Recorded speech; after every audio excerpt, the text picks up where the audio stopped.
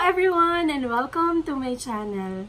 I'm very excited for today's video because I am going to share with you my routine on how I do my simple and everyday makeup.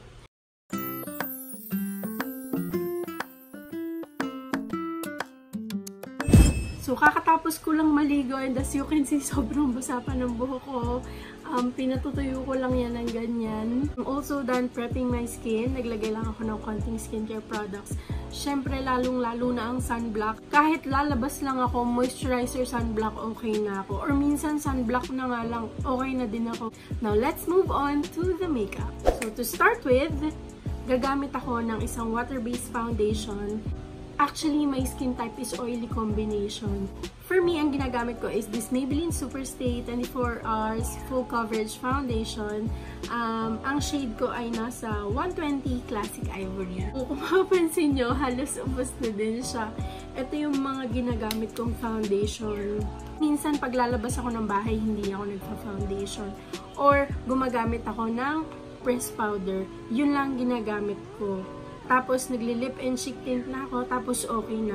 Minsan pa nga, pag sobrang tamad ko talaga, gumagamit lang ako ng lip and cheek tint.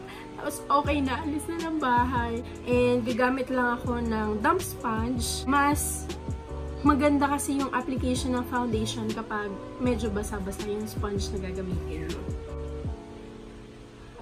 2 pumps lang. Sana magkasya na sa akin to.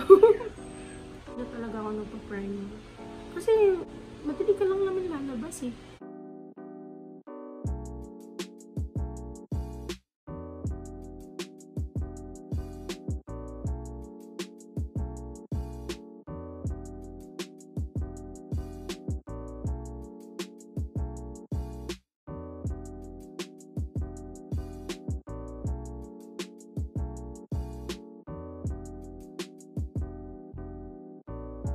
Guys, hindi na ako talaga nagko-concealer. Kasi sabi ko nga, everyday makeup lang naman.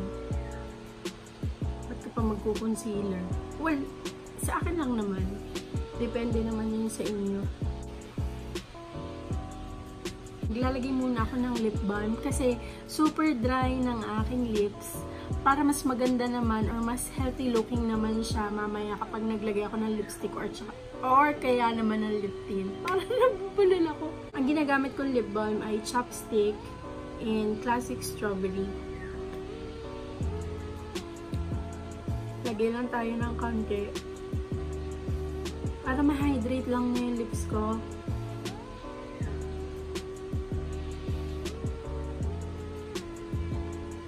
Ang ayoko lang ng amoy nito. Mabango, amoy strawberry. Kaya lang parang nakakatuusing ng amoy. I will be using a pressed powder. Since nabanggit ko nga na oily ako, kailangan iset ko yung foundation na ginamit ko. Gagamitin ko lang yung same na damp sponge na ginamit ko. Nga pala, I'm using this Maybelline pressed powder in the shade Nude Beige 02. Kita nyo naman, gamit na gamit ko na siya. Halos maubos na. So, kailangan ko na ulit magpalit. Gamitin naman natin tong side na to. Minsan kasi kapag hindi ako naglalagay ng any powder, ano talaga siya? Nagbubuo talaga siya.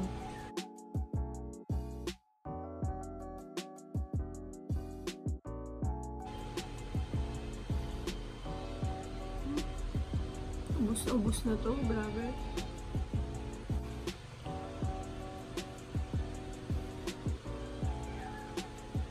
Alam niyo ba, sobrang hook na hook ako sa Netflix ngayon. As in, yun nga lang babayad ka. Pero okay na din, sulit na din kasi ang dami kasing movies. As in, alam niyo, super nagustuhan ko is yung To All the Boys I've Loved Before at saka Shera Burgess is a Loser. Sobrang ganda ng mga storya. Dahil syempre gusto ko rin yung mga horror. So after that, ang inuuna ko ay ang pinaka-komplikadong part at dapat ay pantay na pantay, which is ang kilay. Meron akong dalawang best friend talaga sa pagkikilay. So totoo lang. Meron tayo dito ang Pinkies Collection na eyebrow pencil in the shade dark brown And meron din akong Maybelline Tattoo Brow Ink Pen in the shade dark brown din. Pag nagmamadali ako, ang ginagamit ko, itong si Maybelline Tattoo Brow Ink Pen. Pero pag chill-chill lang naman, itong ginagamit ko, si Pinkies. Sobrang ganda niya at sobrang affordable. Makikita nyo siya sa mga SM department stores. Hanapin nyo lang dun yung Pinkies collection. Parang nakailan na nga ako nito eh. Ito palagi yung ginagamit ko. This actually retails for 110 pesos. There are high-end brands na talagang magandang gamitin. Pero kung ikaw ay nagtitipid, masasuggest ko talaga tong Pinkies na to. As in, pag nagkikilay din ako, hindi ako huminga. Siya ganito, sinastyle siya.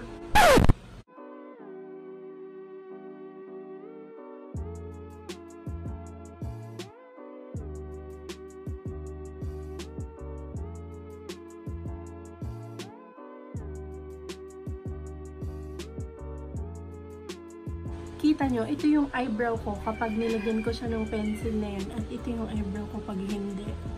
Diba? Sobrang pigmented niya talaga.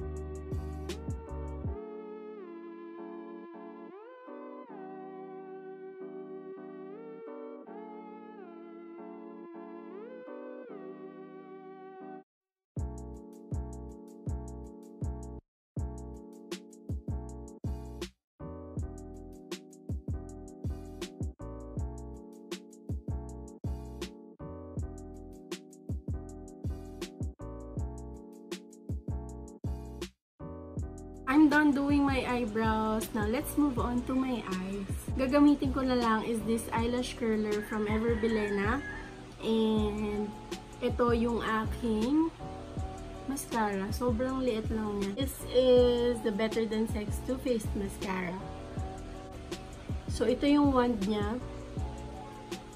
Sobrang laki ng wand na yan para sa mata ko. Dahan-dahan lang. Tapos, imumove ko lang siya ng konti. Curl ko ulit. Imumove ko lang ng konti. Curl ko ulit. Para ma-achieve niya yung C. C na curl. C curl. Tapos, gagamitin ko na yung mascara. Tapos naman to. Pag gantong mascara, ang daling mag-clump sa akin eh. Ah.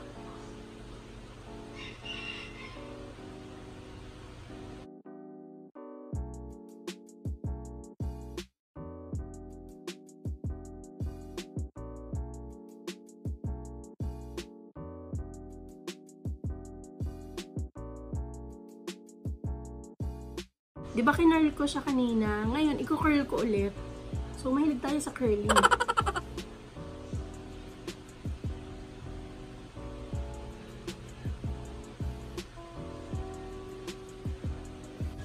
Sobrang konti lang na nilagay ko. Ayoko na sobrang dami.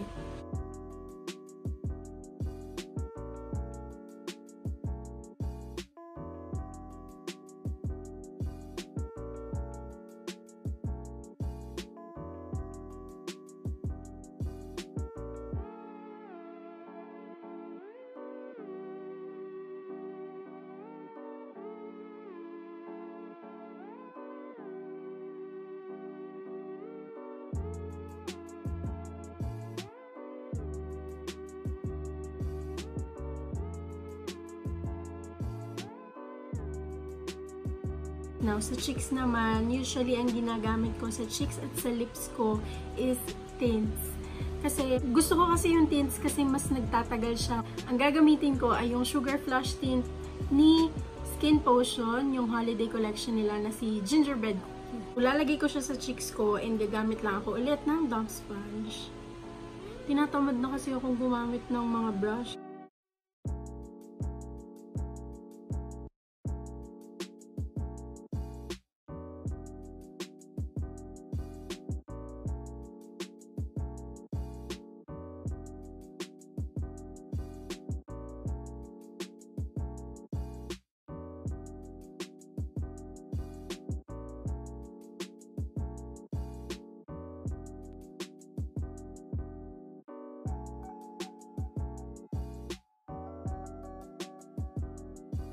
Nilalagyan ko din to sa nose bridge kahit wala ako nose bridge. Mukha lang flushed yung look.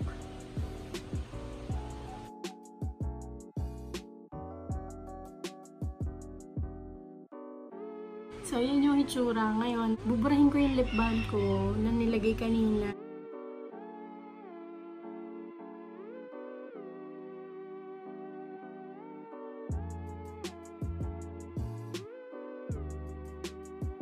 Ang gagamitin ko lang ay yung parehas na tint na ginamit ko, yung gingerbread cookie. Here you go siya.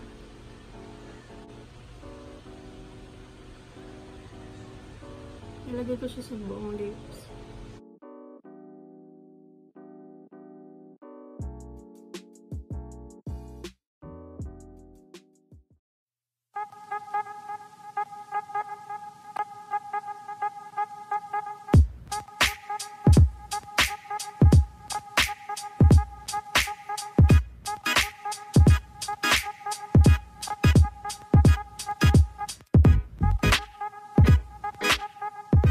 So, this is my final look, guys. Sobrang nag-enjoy ako. Kukunti lang talaga yung mga products na ginamit ko. And kita mo naman yung tools na ginamit ko. Sponge lang. Or tool na ginamit ko. Sponge lang. Sobrang nag-enjoy ako na i-share sa inyo kung paano ko ginagawa yung makeup routine ko everyday. And sana meron din kayo natutunan. Try nyo din yung mga products na ginagamit ko. And let me know kung kumusta siya sa inyo. If you like this video, don't forget to click the thumbs up button, comment, and subscribe. Maraming salamat sa panonood and see you on my next vlog. Bye!